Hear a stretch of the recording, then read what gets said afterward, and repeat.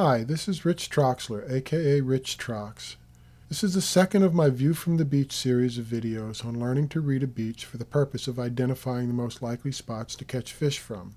If you haven't already done so, you should watch the first video of the series, Understanding Wave and Wave Action, prior to viewing this video.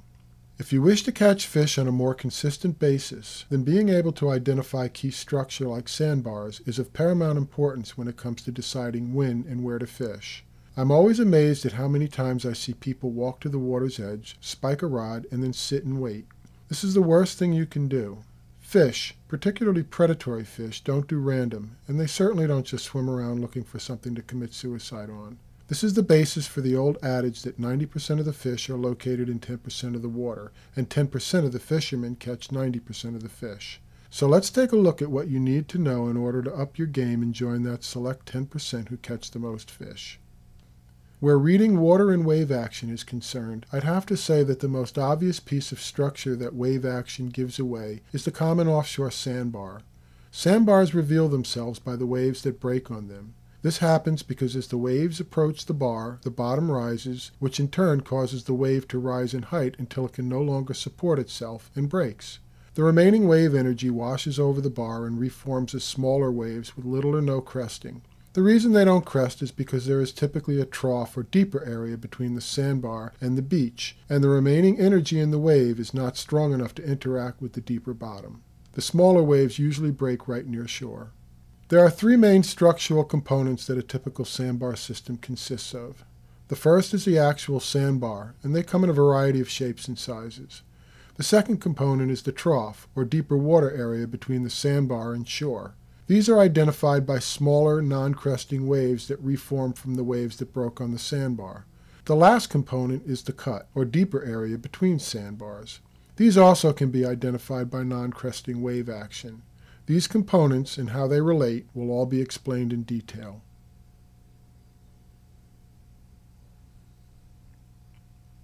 Let's first take a look at sandbars and learn how to identify the ones that will be most likely to produce fish and why. Most all fish relate to structure, and while this is common knowledge, many never fully apply this knowledge to its logical conclusion. Quite simply, not all structure is created equal, and frequently it requires the right combination of structure components and conditions to draw fish. Other times not. This too will be explained in more detail as we go along. So you walk out onto a beach and you see this. What do the waves and water action tell you? What I see is this.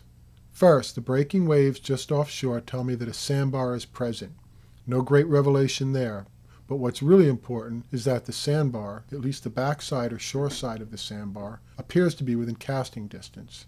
These are the bars I like to fish the most because the sandbar trough interface is a primary feeding zone for most fish.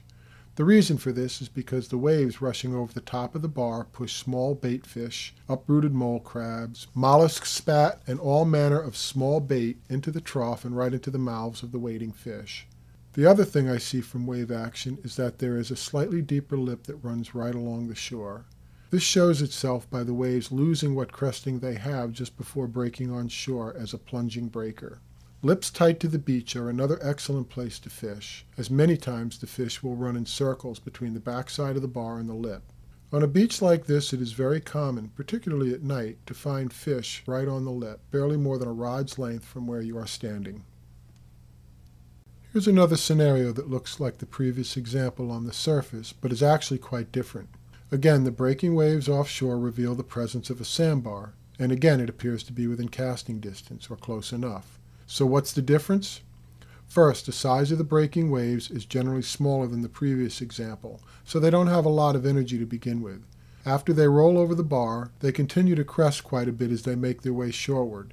This means that the remaining energy in the wave is still interacting with the bottom contour. What that tells me is that while it appears that a trough is present, the trough is not very deep, or deep enough to be attractive to foraging predators. While predatory fish tend to get braver in terms of shallow water at night, they generally like a certain amount of water over their heads. So another key point to consider when evaluating sandbars is the depth of the trough behind them. A general rule of thumb is the deeper the trough, the better. Besides reading wave action, one of the best ways to identify and evaluate sandbars is go looking for them at dead low tide. When the water is out, many features of the shore and near-shore area are revealed. Sandbars can change from storm to storm, so it's always a good idea to keep tabs on these changes by doing some scouting at low tide. Twice a month, the moon exerts its influence on the tides, pulling them way out and then pulling them way back in again. A low tide during a moon period can really expose some sandbars and give you the opportunity to get a good look at their structure. And while many sandbars can be way offshore, far beyond the reach of your cast, sometimes they can be located right near shore. They may only have a narrow trough, perhaps a foot in depth, but they should never be discounted. Other key structure may also show itself as well, so examining your beach at low tide is a great way to identify sandbars and to see the effects that wave action can have on a beach.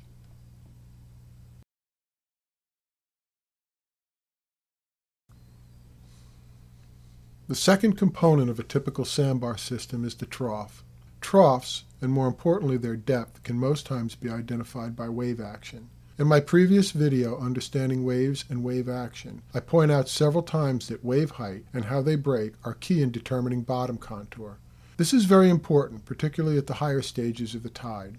This picture is perfect for viewing how the wave action reveals the trough because the water clarity lets you see the actual trough edge. This gives you a point of reference for where the wave action changes. So what you have are fairly large waves breaking on the sandbar. The size of the waves means that there is a lot of wave energy present, and this is important to note because of how it relates to the trough depth. Wave size is like a measuring stick where guesstimating trough depth is concerned. As soon as the waves pass over the back edge of the sandbar and into the trough, the cresting ceases along with most of the wave. What this tells you is that the backside of the sandbar, where it meets the trough, is a steep vertical drop that is fairly deep. Not only is it deep enough to stop the remaining energy in the wave from cresting, it is deep enough so that the remaining wave energy barely reacts with the bottom contour, so the water in the trough is relatively flat. But there still is wave energy present, because when the wave energy reaches the shore, you have waves breaking, as plunging breakers, right at the shoreline. Conversely, if the waves breaking on the sandbar slowly lose their crest over a short distance, it would indicate that the backside of the sandbar gradually drops into the trough, and if they continue to crest from the sandbar to shore, it would mean that the trough is shallow, with only a slight difference in depth from the sandbar. As I mentioned before, getting out and looking at the water at low tide can be very revealing. In this picture you can clearly see the trough line, and it drops very straight. The two people to the right are standing on the bar, and the two people on the left are standing in the trough. At higher stages of the tides, these type drops are the best to fish, as fish tend to hug those edges while looking for food. Here's a short video of a classic trough at dead low tide. This was taken very late summer at one of the places I used to fish while doing some pre-fall run exploring.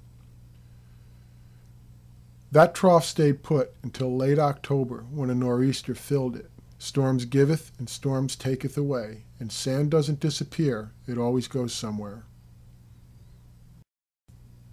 So let's take a look at another video clip and see if you can figure out what is happening in it. This was taken at high tide, so it's not as obvious as the previous examples. Also, the video angle distorts depth of field a little bit, making everything appear close together.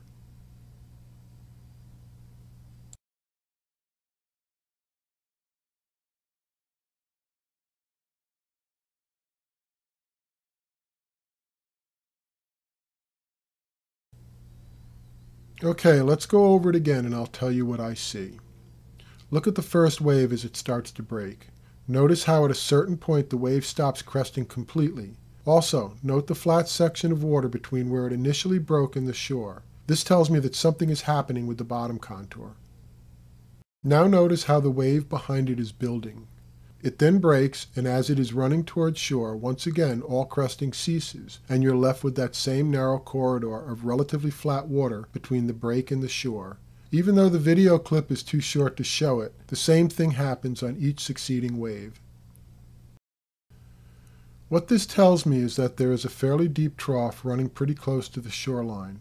Based on the size of the waves breaking on the bar, coupled with the fact that the leftover energy of the wave does not interact with the trough bottom, I'd put the trough depth at around 2 feet, maybe a little more. Its close proximity to shore makes this a very desirable trough to fish. All that's needed to make it perfect is a cut nearby.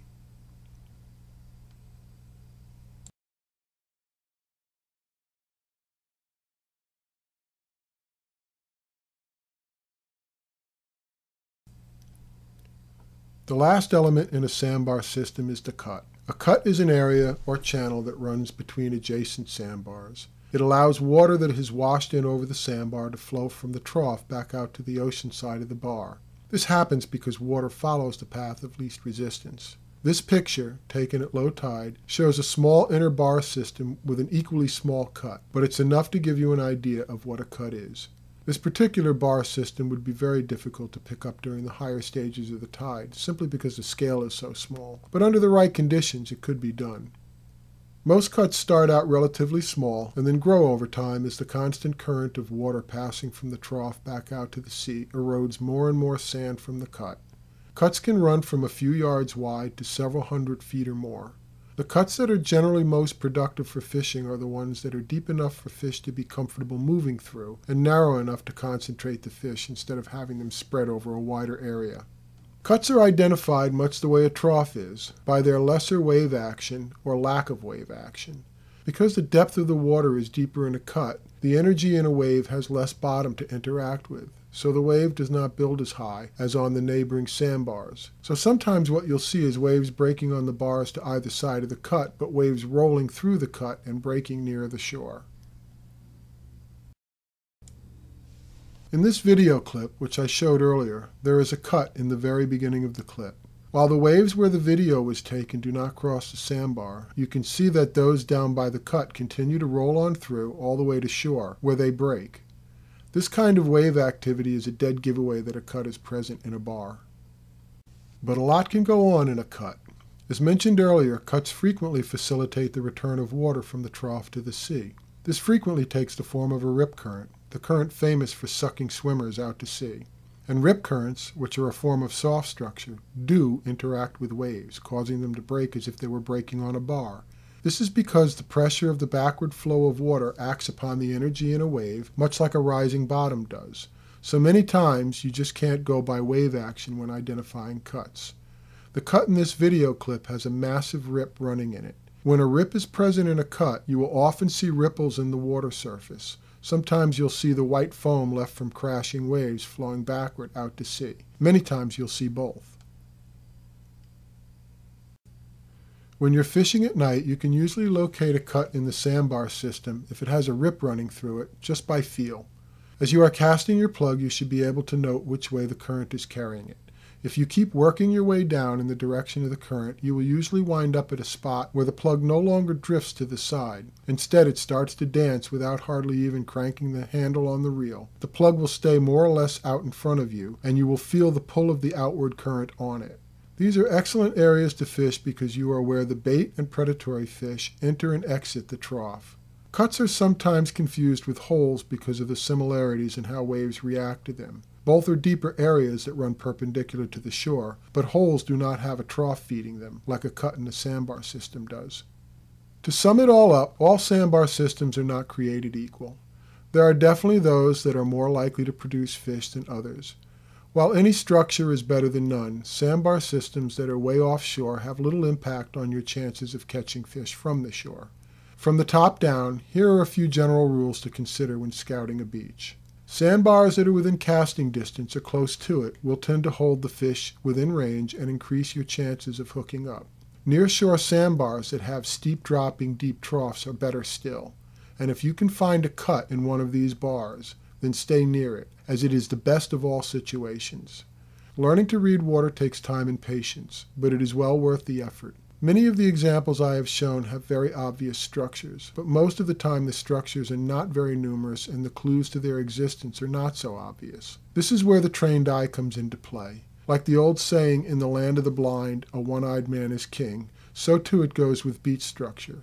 If you have a stretch of beach with very little structure, finding that one small sandbar or slightly deeper cut or hole can make the difference between catching and getting skunked.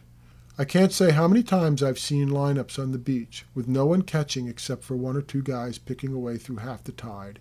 And when I would walk to one of the guys not catching, they usually say something like, "Those guys got all the luck." Well, it's not luck. It may not be something obvious to the casual eye, but it's definitely not luck. If those fish did not move, then they were holding there for a reason, and 9 out of 10 times that reason probably has something to do with bottom contour and structure, no matter how small and insignificant it may be. And being able to discern the subtle differences in wave action may just make you a luckier fisherman.